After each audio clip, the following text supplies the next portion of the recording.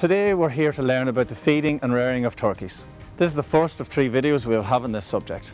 I'm Declan McEntee from Kerning Milling, and with me today we have Conor McKenna from the Whittaker Group. We're here to look at 2-day-old turkey poults. We'll look at some important factors in the rearing of turkeys, including biosecurity, the environment, feed and water, all important in giving young poults the best start.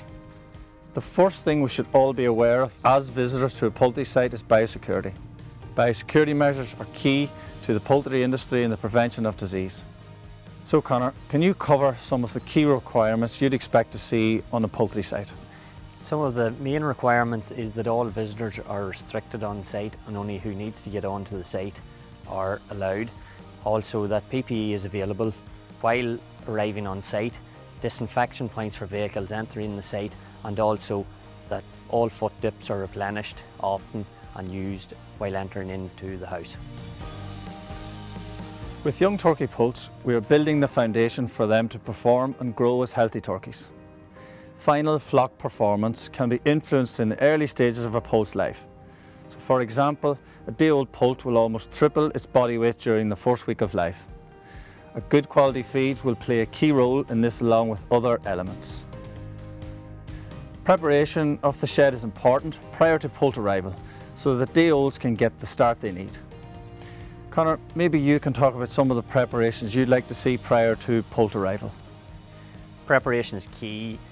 One of the main factors is environment, temperature, that the board is comfortable within the house, that they have good lighting to increase activity, and also good access and availability to fresh and clean water and feed. All important for the new chick. Definitely. As Conor just mentioned, when we visit young poults, we are looking for contented birds in a healthy environment.